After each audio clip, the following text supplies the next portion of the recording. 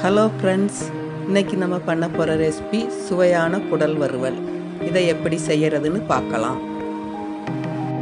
முதல்ல ஒரு குடலை நறுக்கி இதை வெண்ணி வச்சு 4-5 தடவை சுத்தமாக கழுவி எடுத்துக்கோங்க.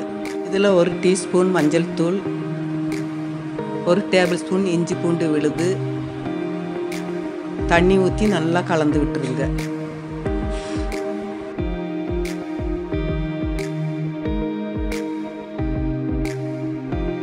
ஒரு 10 விசில் வர்ற வரைக்கும் வேக வச்சிடலாம்.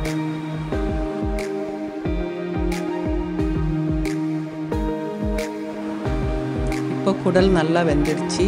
அடுத்து ஒரு கடாயில் எண்ணெயை ஊற்றி எண்ணெய் சூடானதும் 1 டீஸ்பூன் சோம்பு பொரிஞ்சதும் 2 காஞ்ச வத்தல், கொஞ்சமாக கருவேப்பிலை, 1 கப் நறுக்கிய வெங்காயம் சேர்த்து வெங்காயம் பொன்னிறமாக வர்ற வரைக்கும் வதக்கிடலாம்.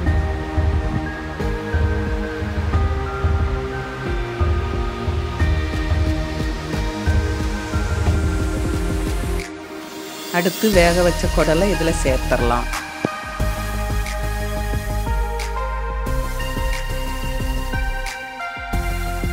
இப்போ தேவையான அளவு உப்பு சேர்த்து மிக்ஸ் பண்ணிடலாம்.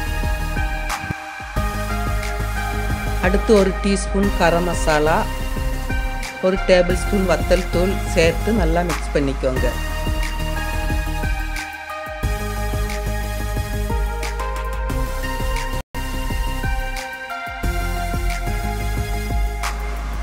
இப்போ 1 டீஸ்பூன் மிளகுத்தூள் சேர்த்துடலாம்.